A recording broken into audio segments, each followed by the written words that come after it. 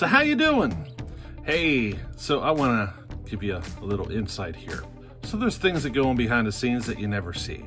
And one of the things you never see, my process of learning new things. I'm always learning and I'm always talking to folks. You see, a lot of the best builders in the world probably don't even have a YouTube channel.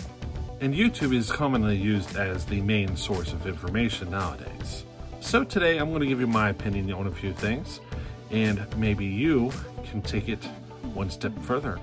So there are many sources of information out there, and I found one of the best comes from the people who have been doing it the longest. Now, there are lots of books out there, something you very rarely hear about, but there are lots of books. These books were written by people who have been doing this for a very long time, and they have a lot of information to share. So today I'm going to show you a little bit of what I do and why I do it. And today it's going to be about transfers. I did a video similar to this a while back talking about blowdown, and today I want to talk about the transfer. And I might even go back into the blowdown a little bit on this video, just because I feel like it's good information that should be discussed more often. Right, so let's get on with this and talk about transfers.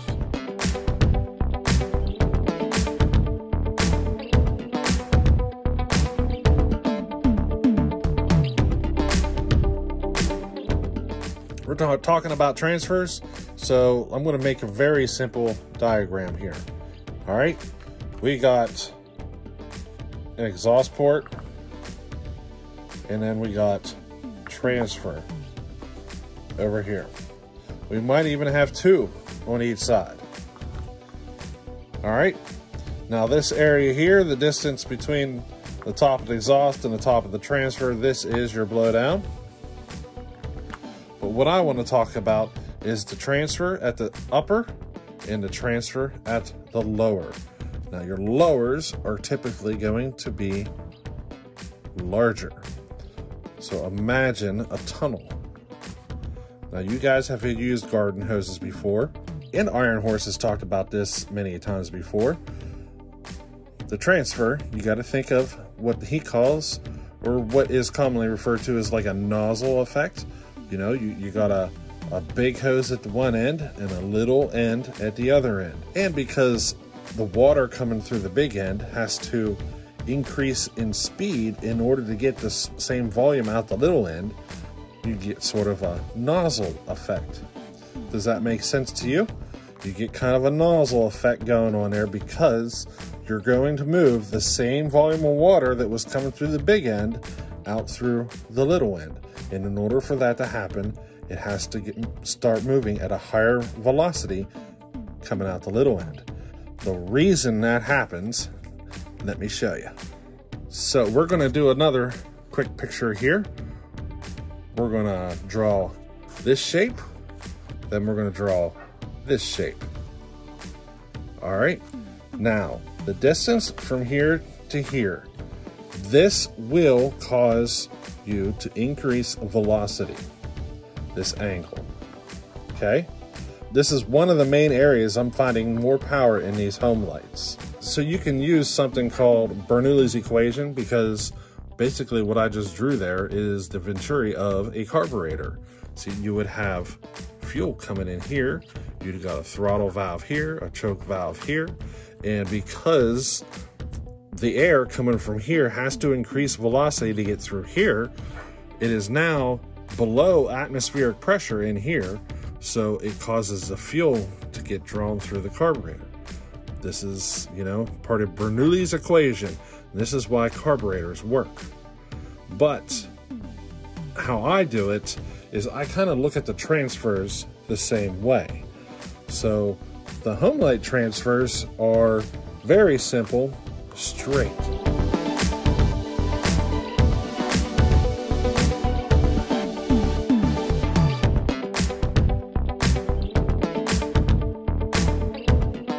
So home light transfers commonly look like this. Just two transfers with a divider. And one of the things I like to do is to create sort of this here shape. So I will take the transfer and take it out as far as I can this way. I can't do much about the center one, but I can do it here. So in order for these transfers to actually increase power, I have to use the same effect as the carburetor. So the same volume of air that's coming in at the beginning has to come out at the end, and in order to do that, it increases velocity. So this is how I look at it. I use the transfer itself to help increase power. Now say you got the same transfers, and the only port work you do is on the corner because your case, let's say your case transfer volume is here, and you come in and only do this kind of a shape. Okay, you will gain some performance, but not to the same level as you will if you can do that. Now, if all you do is round over these corners to help with the flow between the crankcase and the transfer, you will get some improvement in performance, but not as much as if you took it all the way out and created this kind of a shape. Another thing I want you to think about is if you're using Bernoulli's equation, like this is just an example, like say this number is 4. Now what I'd be saying here, the 4 would be like the distance from here to here, and say this number is 2. Alrighty? So this would be the distance from here to here.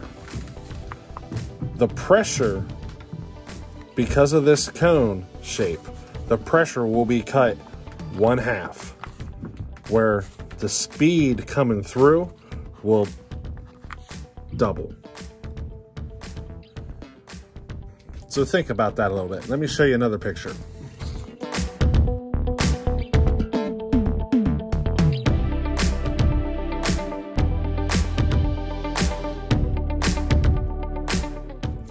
Let's look at one of these simple home lane style transfers again.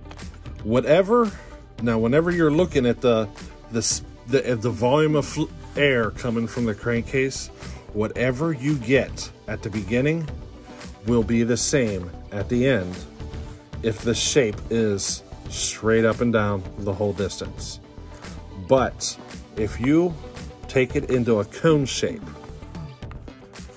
and say this cone shape is double the size as the top, okay? You understand? The volume of air here, the pressure will be cut in half at the exit, but the velocity would double. Now, velocity does affect performance considerably because it helps with your blowdown.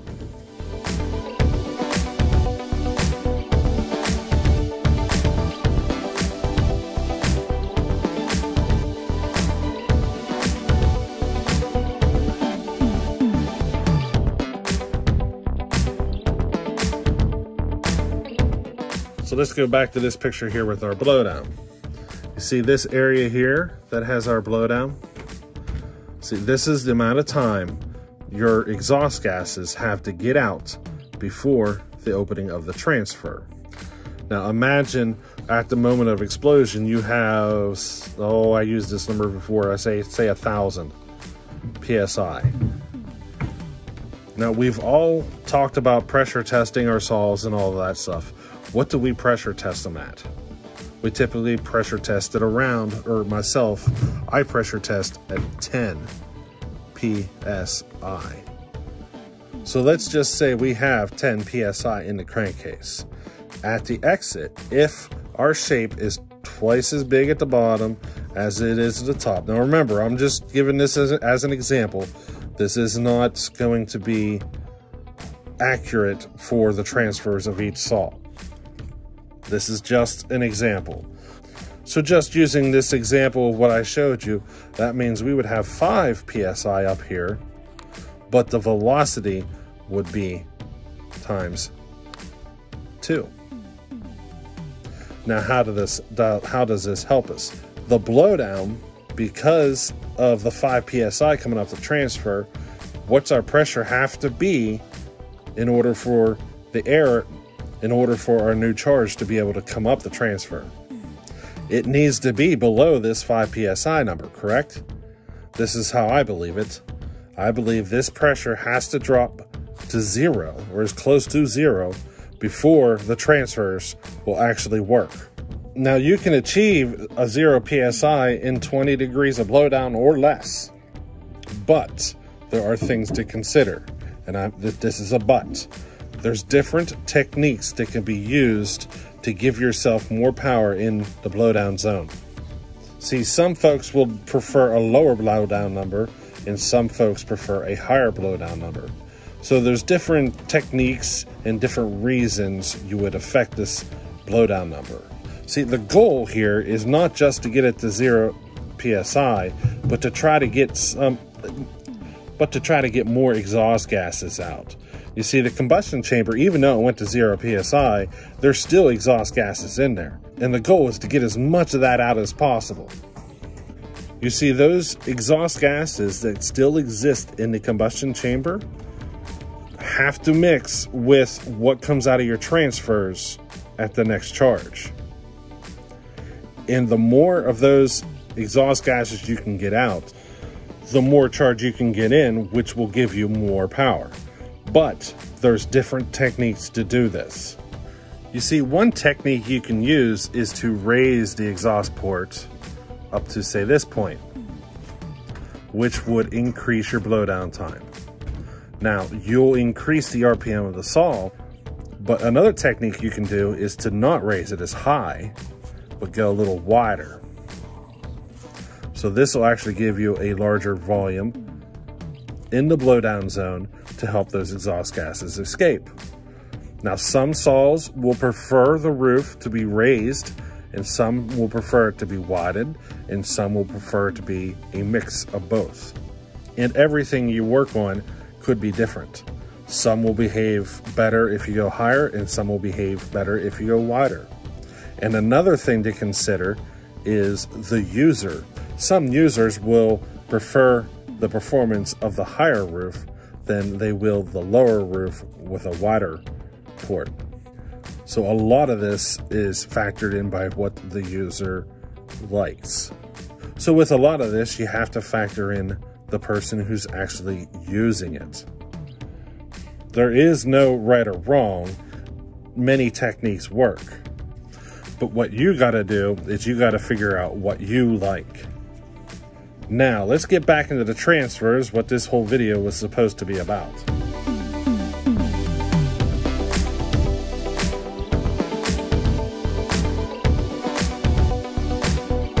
Now, for something else that might blow your mind. You know how I told you about the straight transfers? And I told you you might have 10 PSI in the crankcase? Well, because of this setup, you would have 10 PSI at the upper. But your velocity would not change. So you saw in the other picture how whenever I went to this shape, I was explaining how you can drop to like 5 PSI. You see what I'm talking about? Something that'll blow your mind there. This will cause you to lose pressure. So a lower blowdown number typically will have a smaller, lower transfer because of how the pressure is also involved in thinking about how your charge is going to come up. It's up to you to decide which technique you prefer.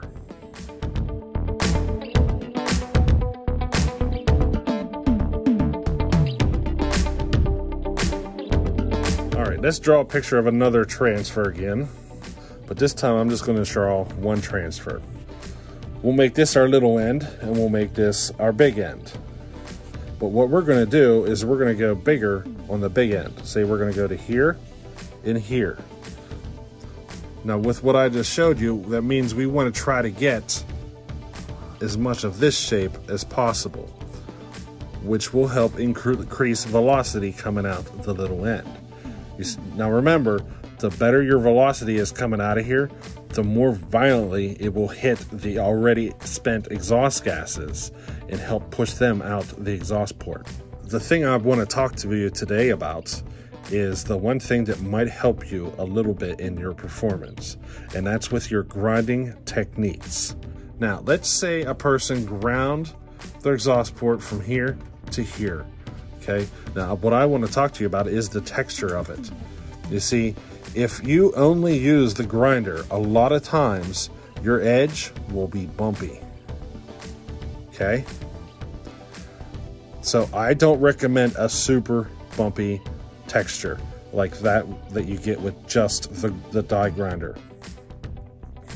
I recommend finishing it off smooth and then coming back with something about 80 grit and texturing it. That's my recommendation. The reason is because you see these bumps, so what you'll get is you get like little pockets in here that swirl. Okay, and the more texture you have in here, the more of these little pockets you'll get that swirl. And these pockets will create friction with the air coming through. And as you keep going, the different layers of air with friction on each other will cause a barrier down here. So imagine this is like a barrier of air that's kind of sitting still on the edge. And because of the friction of the air against the air that's moving, this barrier, whereas a smoother texture finished off with 80 grit, this barrier won't be as much.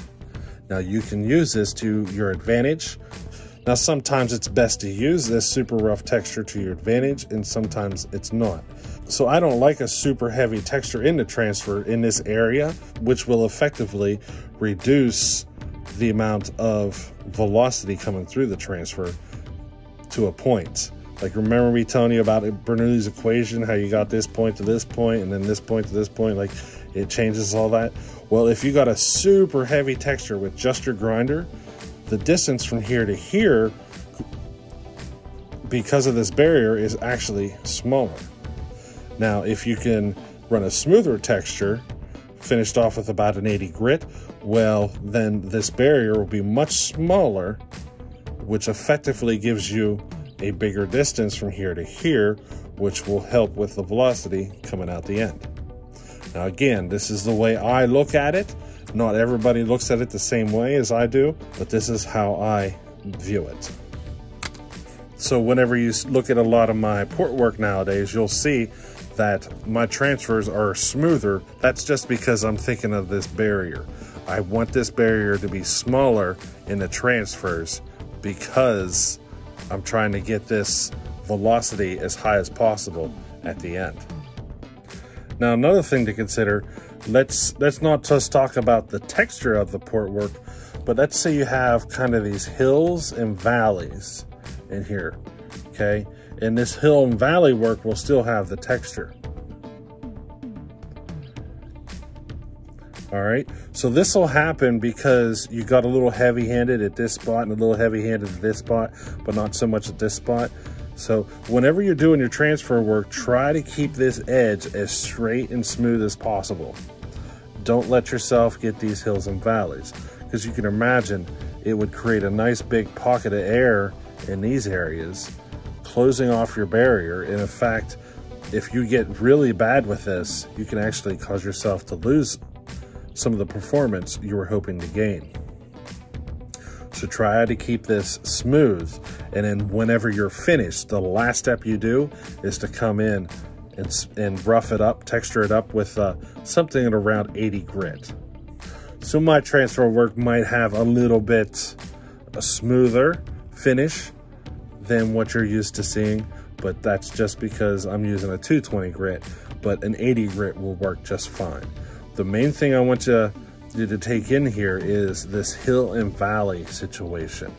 Try to avoid that. Try to keep your curves, all your curves, everything as a smooth transition as possible. Now, you will see a lot of opinions on YouTube about this and opening up the lower transfers and so forth.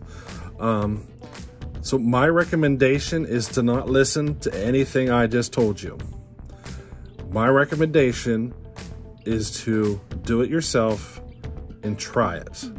Do a saw where you don't open up the lowers as much, then do a saw where you opened up the lowers bigger. So do one that has a nice big wavy grind, do one that has a more mellow grind, and then do one the way I said, that's smooth and then finished off with like an 80 grit. My recommendation is for you to go out and do it yourself and try it. Learn from your own experiences. Don't let me or anybody else tell you what to do. The best way to really learn is to go do it yourself.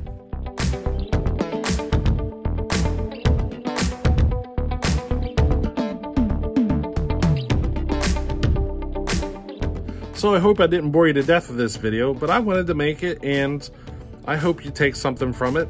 The main thing I want you to take from this video, though, is to experience it yourself. Go out, try it many different methods, and learn. Figure out what you like, because in the end, the saw is going to perform the way you want it to perform, not the way I want it to perform. So if you like it a certain method, then use it, because that's what you like.